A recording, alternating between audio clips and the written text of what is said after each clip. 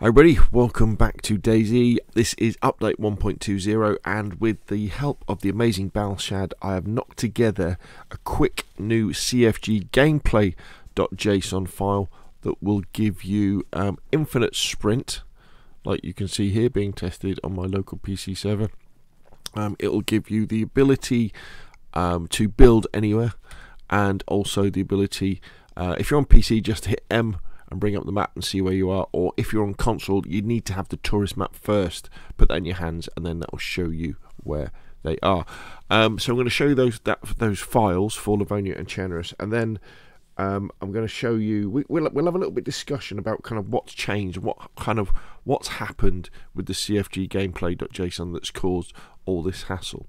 So first off, if you're interested in the files, in the description below this video you'll see a link to my GitHub and this little repository here, and there's two files. There's Chernarus cfggameplay.json and Livonia cfggameplay.json. The only difference I think is the temperature between Chernarus and Livonia, and as I said, what these include is I've changed it so that if we scroll down here from Balshad's Discord, there's the sprint modifier stuff, the kind of stamina stuff, and then down here we've got the kind of the building stuff, and at the bottom we've got the map stuff.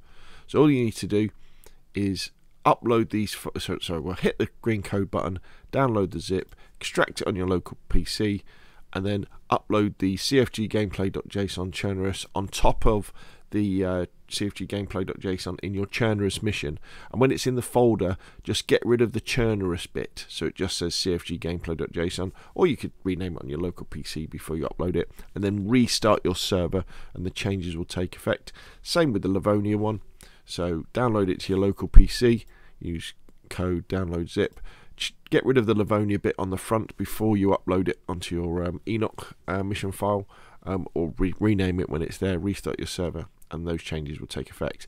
In the readme I have included the code snippets as well.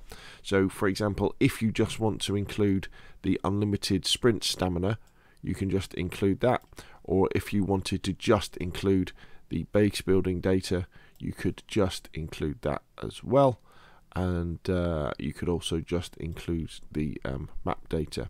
Now remember, if you are just using the code snippets, it's advisable that you have a 1.20 CFG gameplay file that you are then editing, okay, and then you're changing these into it.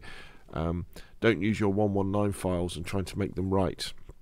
One of the common mistakes that happens when there is an update to DayZ is that server owners aren't always aware that what you need to do is update to the new files and then change things, and then put your changes into those new files, because it's quite difficult to do it the other way. So it's quite difficult to take, so for example, 1.19 files and make them 1.20 compatible. Actually, it wasn't that difficult, 1.2, because there wasn't that many changes, but often you're better off starting with the new files and adding your changes in, because then you don't miss out on the new stuff. Okay, so basically that's what you can do, and then you'll have unlimited sprint stamina. You still lose stamina if you jump up and down. I think if you get hit by a stun grenade, all that sort of stuff. You'll be able to build anywhere. I haven't really tested that though, so you'll have to have a go, and you'll be able to access the map. Now, so what went wrong? Okay, so you can turn the video off, not off if you're not really interested. So a few things changed with the cfggameplay.json for 120.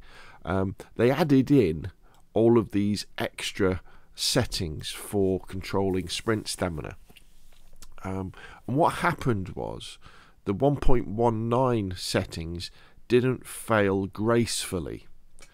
Okay, so what I mean by that is, sometimes in programming and coding and in many other things, if something breaks, you want it to break in a nice way.